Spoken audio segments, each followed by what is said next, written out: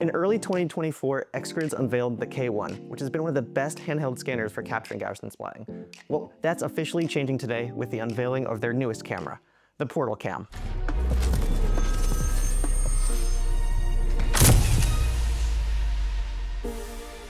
PortalCam is the first camera designed specifically from XGRIDS to capture Gaussian splatting. That's right, this camera is legitimately designed to capture the world in lifelike 3D. So I've been using the PortalCam for roughly a month now, and it has been so much fun to use. In this video, I will give an introduction to using the PortalCam, and we'll follow up in a secondary video with a larger deep dive into it. The K1 is an incredible camera, but there's been one major drawback to it, and that's been its price. Priced at nearly $12,000 US, it's only been affordable for people working in industries like construction or geospatial. Unless of course, you have someone who just really loves Gaussian splatting, but I don't know who that could be. Anyways, the really amazing thing about the PortalCam is that not only is it less expensive than the K1, but it's dramatically less expensive. It's actually less than half the price, coming in at $5,000, and I actually even have an additional discount code for people to get $500 off, so $4,500 for the PortalCam. By putting the price tag of the PortalCam into the prosumer range, we're finally being able to consider buying a natively 3D camera instead of going with a traditional mirrorless one. This is a really exciting moment because now we have the ability as general prosumers to go and create captures in very lifelike 3D. Let's take a look at some of the features and how to use the PortalCam. Taking a look at the PortalCam, we can see that there are 4 cameras total. There's 2 front-facing cameras, one of which is shooting at 85 degrees and the second of which is shooting at 100 degrees. There's also dual fisheyes on both sides of the camera that are shooting each at 200 degrees. Finally, there's also a giant LiDAR unit on the top where you can just passively walk through it, and it's shooting roughly 860,000 points per second. And the PortalCam has a 1/2-inch CMOS rolling shutter sensor. So far, nobody's really come up to me and said anything as I've gone out to shoot. Nobody's really even given any thought about what I was doing. So to turn on the PortalCam, you're gonna double click the power button on the back here like this. It's gonna cycle through it, and then it's gonna take maybe about 30 seconds or so to turn on, and you'll know it's on once it makes a noise.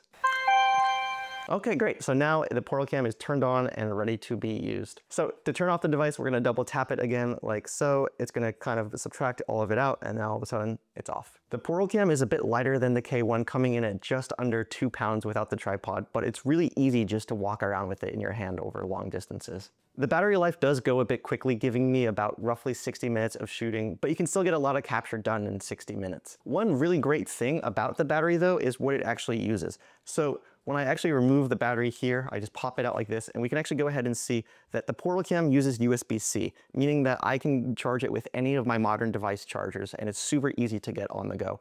That said, I would recommend potentially looking into buying 2 batteries just to be safe. Reinserting the battery is also super easy. You literally just line it up with the arrow, and you just slot it in the back, and then you just simply click it in. Let's take a look at what comes in the PortalCam box. I'm going to open up the box really quick and we can take a look at what's inside. There first is this USB-C to C cable, which we're going to use to charge and connect to the USB mode. There's also a brick as well. Here is a nice cleaning cloth that you can put onto the cameras and the LiDAR unit. And here is the PortalCam itself. And it's got a nice little carrying case as well too for it. We can see a couple of different angles from the actual device itself.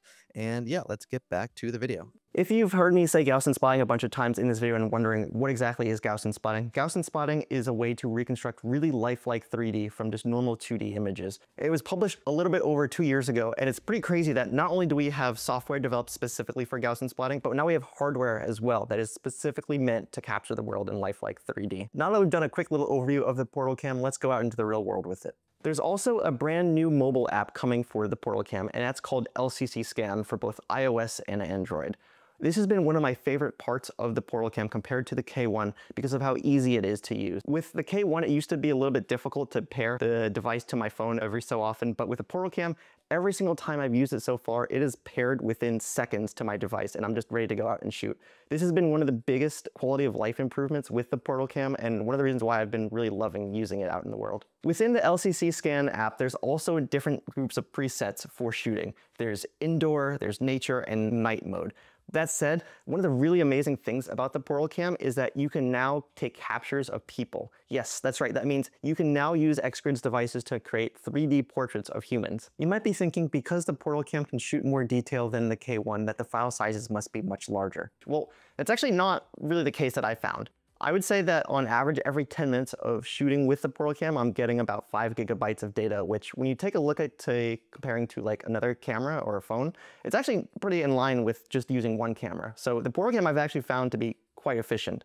That said, it is really easy just to kind of go overboard with some of the captures here and just take it out and capture too much. So you also might want to just make sure that you have enough space on either an external hard drive or your computer to save it on. One nice thing about the PortalCam though is that it actually has built-in storage so that you're not needing to like juggle, like, did I bring my memory card or something like this? It actually has a 512 gigabyte memory card on device itself, which has been super nice to not have to worry about. I've often said that we're in the film photography era of Gaussian splatting, and by that I mean we don't have an instant preview of our capture right after it's been taken. We have to go and actually develop it ourselves. One of the really nice things about the XGRIDS ecosystem, whether it's with the PortalCam or the K1, is that I always have a certain confidence level when I go out to shoot. Whereas if I'm using, say, like my phone or another camera of some kind, there's always this weird like question when I get home and I say like, did I actually capture things in a strong enough way? The XGRIDS ecosystem really like removes that question for me, which has been really, really nice to use. And now that the PortalCam is able to take in even more details compared to the K1, it's really been able to let me like capture very fine details across large areas. The two front-facing cameras are actually shooting a lot more high-resolution images compared to the K1, and it's been really easy to capture. Once you've actually gone ahead and captured everything, we're gonna have to transfer it from the PortalCam onto the computer. Compared to the K1, connecting to your computer with the USB mode is significantly easier. Basically, just like before, we're gonna double tap, but this time we're gonna tap the activity button twice, and we're actually gonna leave like a second in between to let it turn white first before we tap it again. And now once it turns blue, it's ready to be in USB mode. And we can see as well, there also is a USB-C adapter right here on the camera. So this is going to be where we plug the cable into, and it's going to just pop up on a new window, and you're just going to double click and drag and drop the files into a new folder on your computer. But as a note, you can't actually charge the PortalCam while you're using it. And so to get out of USB mode, we're just gonna double tap again, we're gonna let it turn white, then tap again, it's gonna turn green, and now it's gonna be ready to be used again. XGRIDS reconstruction software is called LCC Studio, and as a note, you do need to have a NVIDIA GPU and be on Windows to run it. I'm gonna be using my Dell computer for this. Now that we're signed in, we're gonna go ahead and hit create and type in the name of the capture here, and we're just gonna link the actual parent folder right here. And I'm just going to update some of the settings to be on slow and use 24 gigs of VRAM. I'm also going to turn off portability.